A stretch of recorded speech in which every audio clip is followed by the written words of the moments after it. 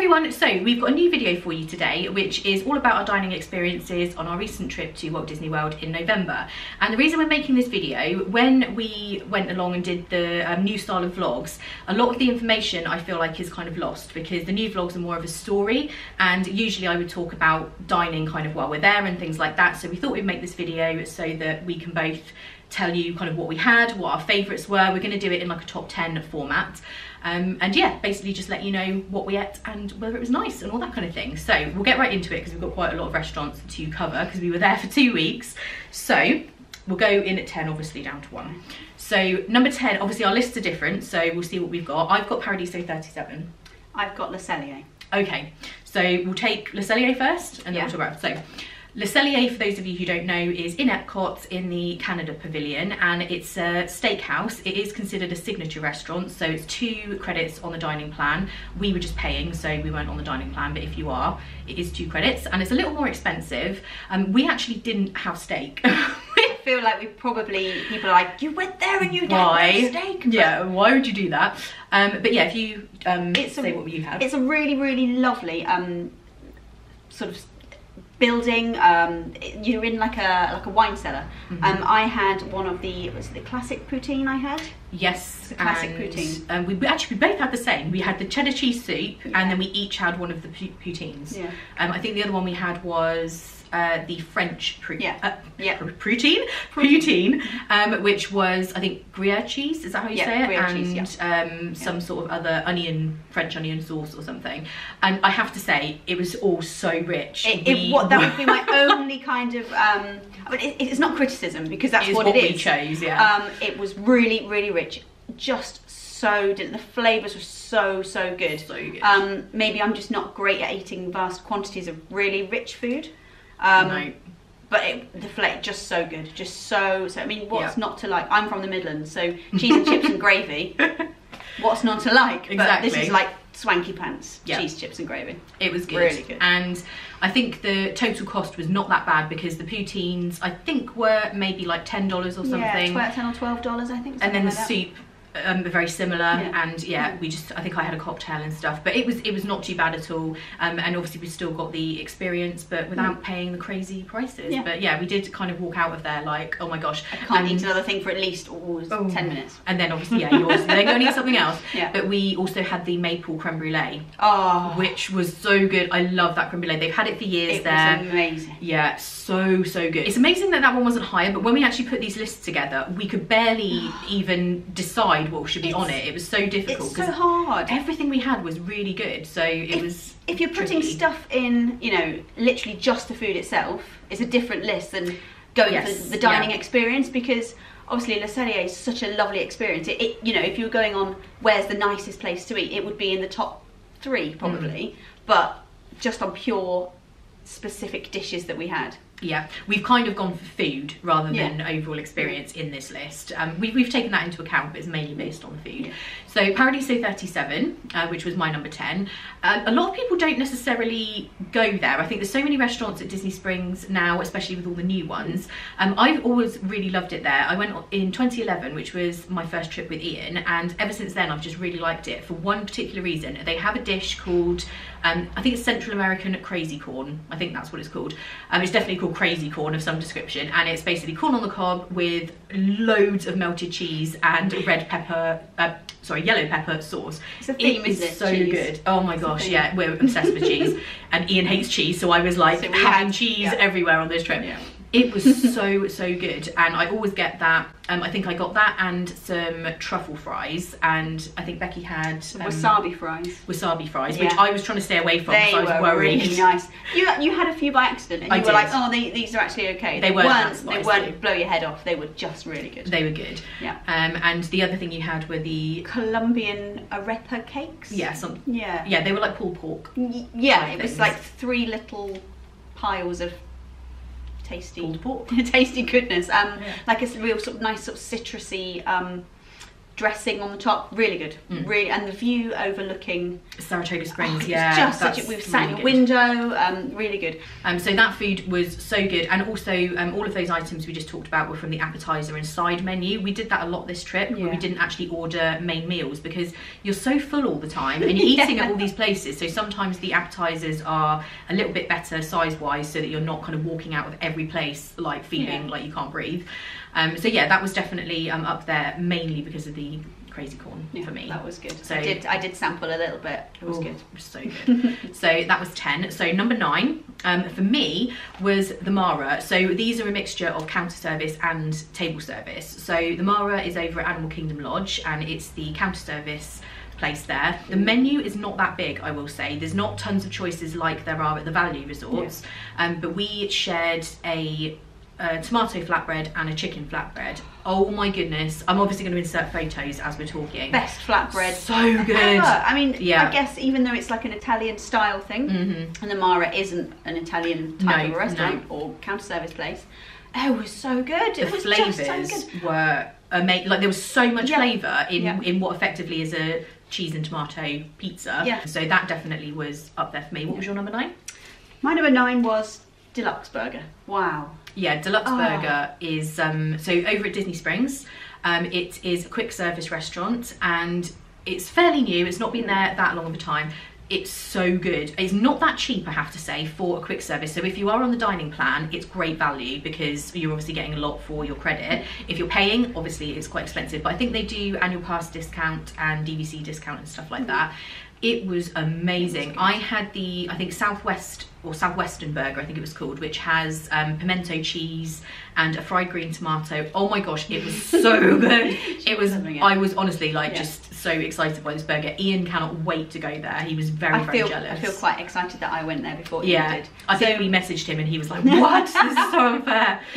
I had a menu item from the children's section, which was mini burger, but it was not a mini burger. It was a good size. It was like one quite large burger, I would say, and not as big as the main. The fries, oh my gosh, they were so good. I could have just eaten those, to be honest. Yeah, they were. And so another good thing about deluxe, they have all these different dipping sauces, and you can just get them for free. You don't pay extra. I love a good condiment.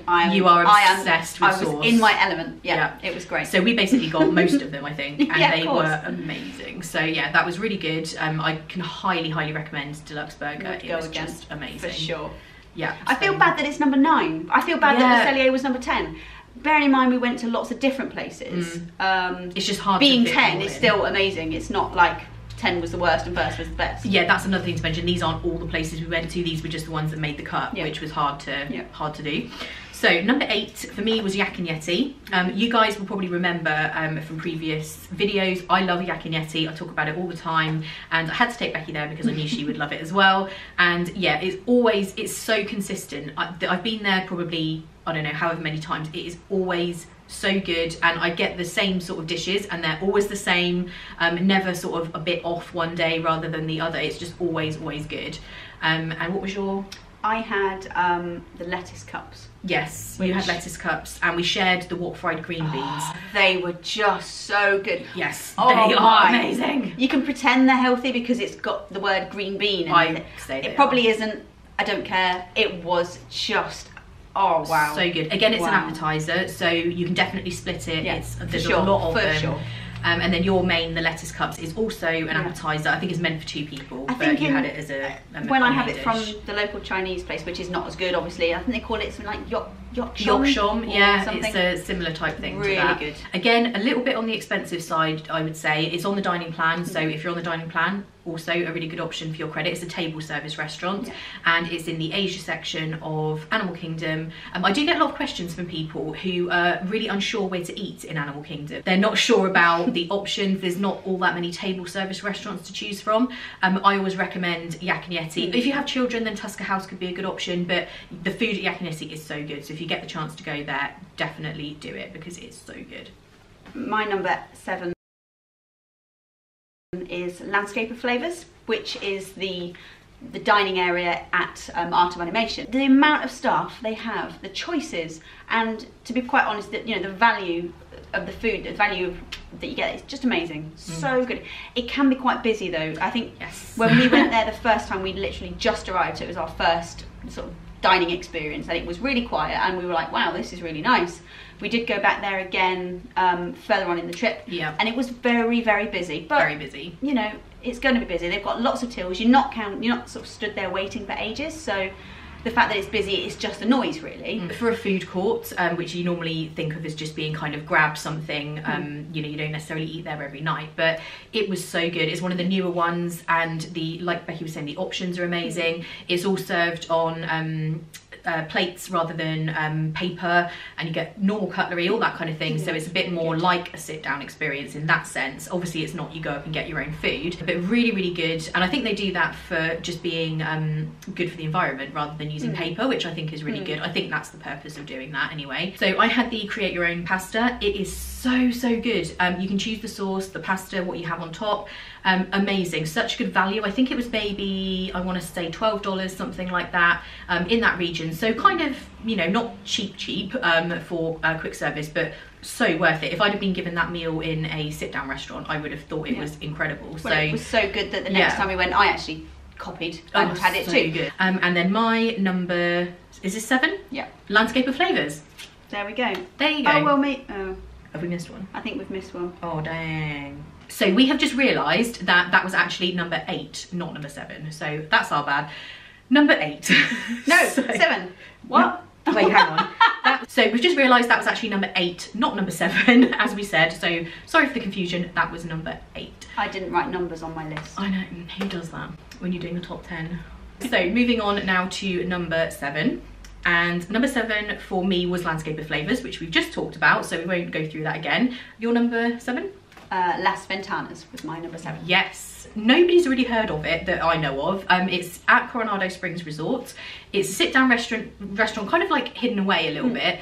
And I don't know how I discovered it, but I somehow did and made a reservation there, which it turned out we needn't have bothered because we were the only people in there. It was like, yeah, VIP dining. Yeah. Totally, absolutely no one else in there whatsoever. From the minute we got in there to the minute we left. So they were just there serving us lunch by ourselves. It was lovely. It was really good. And it's a really lovely restaurant in the way it's decorated, the way it's laid out, and the food was so good. I had a gourmet grilled cheese, which was various different cheeses and bacon on sourdough bread, and the wedges that it came with. Oh, they were so good. I'd forgotten about those wedges. Yeah, they were incredible. Not very expensive either, no. Which was great. And you had a... like a... noodles, like a noodle bowl. That was delicious. Everything about it was really fresh and really crisp. The sauce, it was quite I don't want to say spicy. It was quite hot, quite chilly. But chilly, is that even a... Anyway, it is now. It was quite chilly.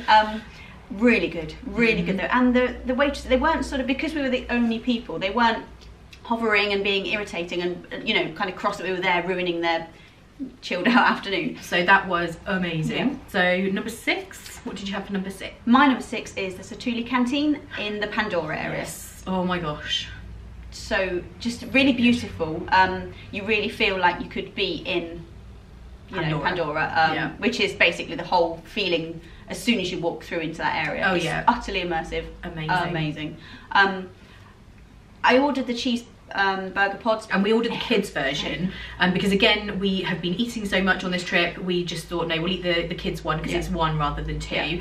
It comes with vegetable chips, and that's a good thing about this place. The menu is very unique. I understand it's quite good for vegan and vegetarian and various different dietary requirements that you might have, but yeah, we went for the kids cheeseburger pod. It was so good. It literally tasted like a cheeseburger. They had the ketchup taste, the pickle taste. It was perfect. The cheese, it was so perfect. It was so good. We really enjoyed that, and the setup was great there. So it's a quick service. Again, really good use of a credit. You can do mobile ordering, which we did at this place. We tested out the mobile ordering. If you're doing that, you can't do that if you're on the dining plan, only if you're paying, and obviously you pay by card, which is connected to your My Disney Experience account, but you can order when you're elsewhere in the park, and then you just click to say, I'm now here, get my order ready basically. So it's really, really good. But you don't have to do it that way. You can just walk up and order. There wasn't crazy queues or no, anything like that. Very well done. There were loads and loads of registers to go to, so very efficient. And then you just go and get your own drink. So yeah, really, really good. We also had the blueberry mousse. That was great. Well, that was so good. I had a little taste of that because I decided not to go for that. But yeah, it looks really shiny and beautiful, and you don't know what kind of texture the food's going to be. It's really, really unique.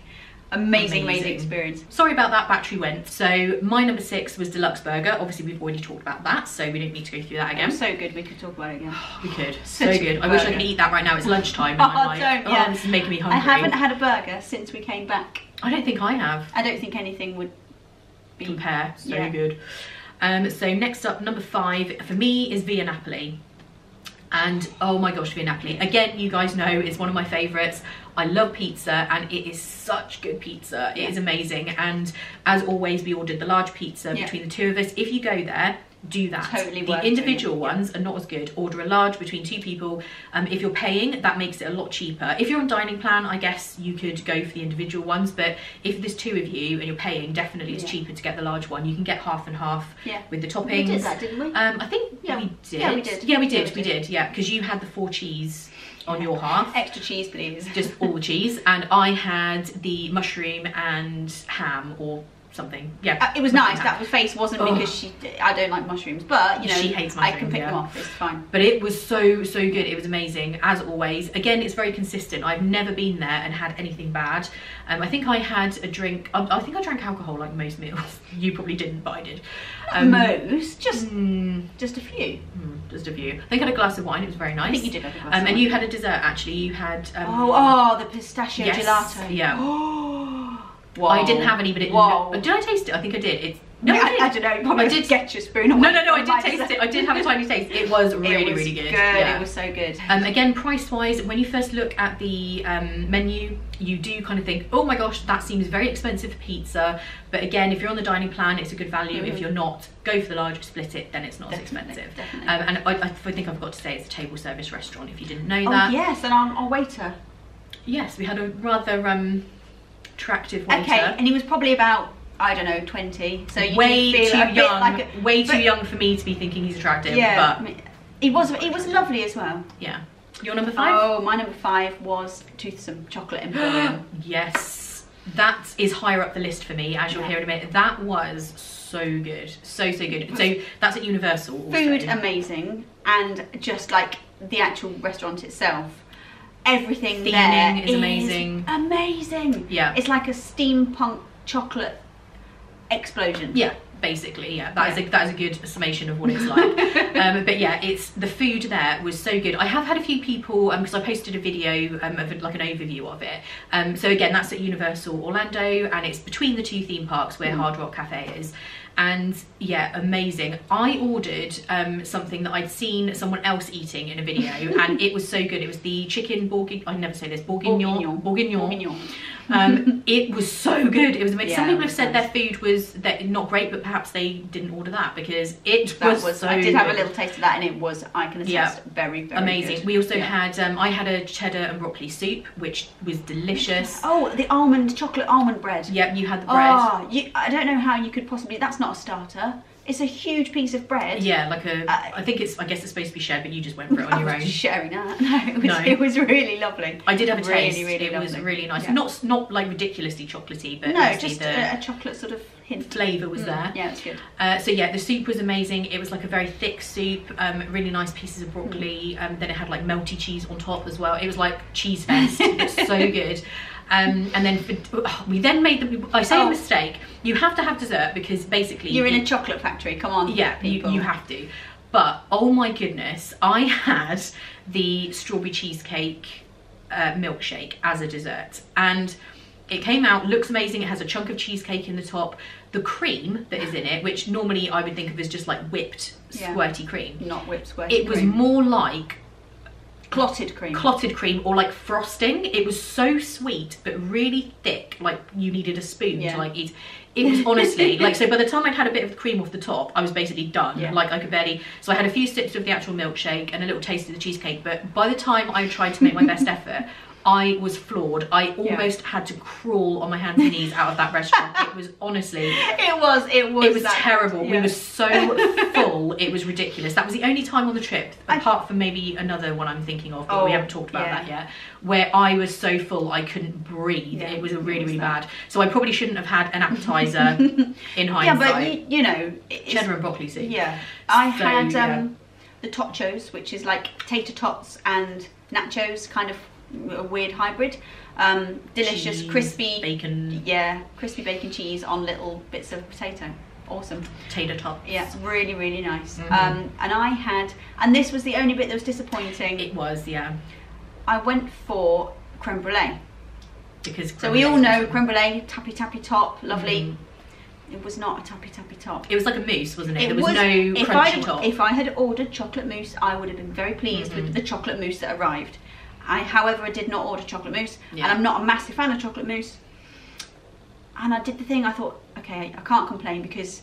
I was saying to Becky, tell them that it's not what you... It's not right. It's not got the hard top, and it's not... It didn't have the hard top, but so I did. I thought, I'm a grown-up, come on now. Let's sort yourself out. She took it out, she brought it back, and... You know, okay, it was a bit crispier on the top. It still wasn't creme brulee, to be honest, but whatever. Then, of course, I felt indebted that I should eat it. So you were desperately trying to eat it. I'm going to die with chocolate overload. So that one was one of the more expensive meals that we had. But we did have, in fairness, we had a cocktail. Yeah. We had... Oh, yeah, I completely forgot that. Yeah, I had like a peach type cocktail. And I had a espresso martini. Yeah. Oh, so we had that, then we had the appetizers, then we had entrees, and then we had dessert. So I don't think it would have been the most expensive meal if we hadn't had all of those things. So I don't think it's especially expensive. It depends what you order. But really, really great. Loved it. So at number 4 for me was the Wave. And I feel bad putting it at number 4. You guys know, again, I love the Wave. We go every single trip. We had breakfast there before going to the Magic Kingdom. And as always, it's consistent. So good. I've never been there and had bad food. In fact, it seems to just get better every single time I go. The only thing they didn't have this time were the little juice things they bring out. It's normally like a different flavour. They didn't bring that this time, but it was fine. I already had like orange juice and coffee and who knows what else going on. I had Mickey waffles for the first time. Totally brilliant. First Mickey waffle experience. Brilliant. Those little parfaits that were in like a little glass dish. They are great. So good. Yeah. And the Wave is at the Contemporary Resort on the bottom floor.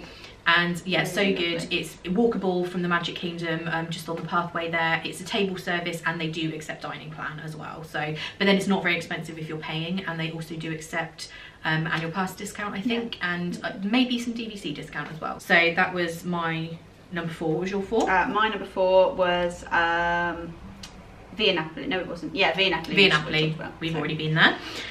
So number 3, Trails End. That's the same as mine. Number 3, Trails End. Excellent. Again, I feel like I'm just repeating myself. You guys know I love Trails End. We also go there every single trip. Again, consistent. It's always good. They have so many different like meats, fried chicken, ribs. You obviously tried all that. I don't really eat a lot of meat, so I go for like carbs and veggies every time. And it's so good. They have great salads, like I say, mac and cheese, mashed potatoes, vegetables. Just, it's so good. Really hungry now. I know. We should not be making this at lunchtime. It's lunchtime. Why are we doing this? But what we're going to have for lunch is going to be what? A pot noodle or something. Actually, I have pot noodles in the cupboard. How sad. Yeah. But yeah, Trails End, you can go there for breakfast. They also have lunch is a la carte, so it's not the buffet at lunch. Then for dinner it is a buffet. It's over at Fort Wilderness Resort, so a little bit tricky to get to. You do need that is the only thing, isn't it? It's, you know, it is, because if you drive or get a bus from a different, or an Uber from a different resort, you then need to get an internal bus to get over to the settlement to the restaurant. If you go across the Magic Kingdom, you need to get a boat across, so it's not right there. It's a little bit out of the way, but so worth it. Very good value for money if you're paying. It's on the dining plan again. But yeah, there's something for everybody, I feel like there. It's you know, even if you've got picky eaters. It's very busy, but because you can pick what you like, you do that. I don't know if everyone else has this same attitude to buffets. So you go along, you have like a little morsel of all the things, and you eat all of that, and then you decide what you're actually going to have a big. Or like me, you just have a ton of mac and cheese. Does like mac and cheese. I do love mac and cheese. It is my favourite. But yeah, it was very busy the night that we went. Usually it's not that bad, but it was very busy. And they have a full bar as well, so you can get cocktails and stuff, and included in the buffet are soft drinks. And they have like everything, sodas, juices, tea, coffee, you can have whatever you want. Loved it. Really good. Trails End, amazing. Winner. So number 2 for me was Toothsome Chocolate Emporium, which we've already talked about. What was number 2 for you? My number 2 was The Wave. I am a breakfast fiend. Yeah, of course, number 2, so we've already gone there. And number 1, I think we both have the same thing. And it won't come as any surprise to anyone who watches my videos.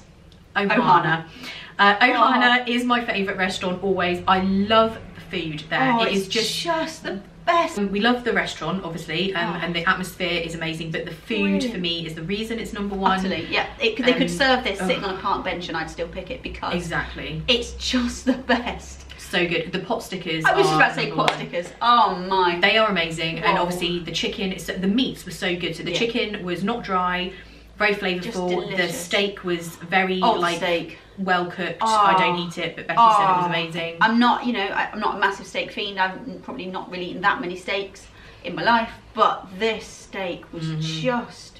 From what I could tell, I don't eat it, but it looked very well cooked. It's just amazing. And obviously you get the noodles, you get the salad, bread, vegetables. It's such a lot of food. Go hungry. And it is a little bit pricey, I would say, because it's very popular. It can be difficult to get a reservation if you want to eat there. Book 180 days out, because otherwise you get stuck with awkward times like 9:30. They do take dining plan. It's a very, very good use of a dining plan credit, because obviously it is quite pricey. Is it only 1 credit? It's 1 credit, yeah. Whoa, which that's is quite amazing. surprising. That is the best, definitely the best value then. It is good value, and you get your drinks included, not alcoholic, although now if you are going on dining plan, you will get an alcoholic drink included. If you're paying, then you won't. Obviously you just get the soft drinks included, you have to buy your alcohol. But very strong, let me just say. Oh yes, yeah, the drinks are strong there, the cocktails. But yeah, absolutely amazing. Love Ohana. I think I mentioned it's at the Polynesian Resort. If I didn't, that's where it is. The pudding, where they get like the banana banana thing, banana and they've bread got like pudding. a little jug of maple caramel syrup. So it's a bread pudding with ice cream on top, and then you get a caramel banana sauce to pour over. That was so good. Normally you're so full by that point you can't manage much of it. You have to fit a bit in because you have to try it. It's so good. So those are our top 10. I am going to quickly go through honourable mentions, because we didn't actually manage to fit everything in, obviously, in top 10, and there were some that very nearly made the list. So San Angel Inn. San Angel. That was really good. In the Mexico Pavilion. Now the food is not necessarily my thing. I don't love Mexican food, but I love that restaurant. The atmosphere is something else. Yeah, for sure. You've got to try it just because it's amazing. Unless you really don't like Mexican food, because it's traditional Mexican. But yeah, I wouldn't. If someone had given me this food and said, where is this from? I don't know that my first guess would have been Mexican. Not what you had. It was like it was like a stuffed pepper, meaty, stuffed with pulled pork, and then battered. But it's traditional Mexican, not Tex-Mex. Really nice. So if you don't like that, then maybe avoid. I hear very mixed reviews about it. Some people really don't like it, but we really enjoyed it. But the food is not necessarily my thing. Then also Sci-Fi Dine-In Theatre. This so nearly made the list because we loved it, but we just couldn't fit everything in.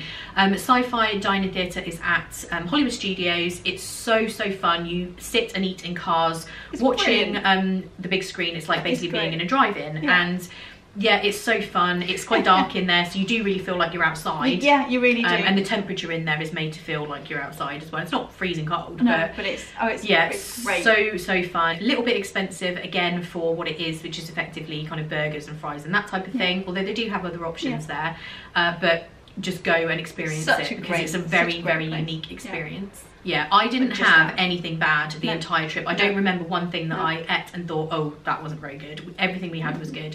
So it was a very good food trip, this trip.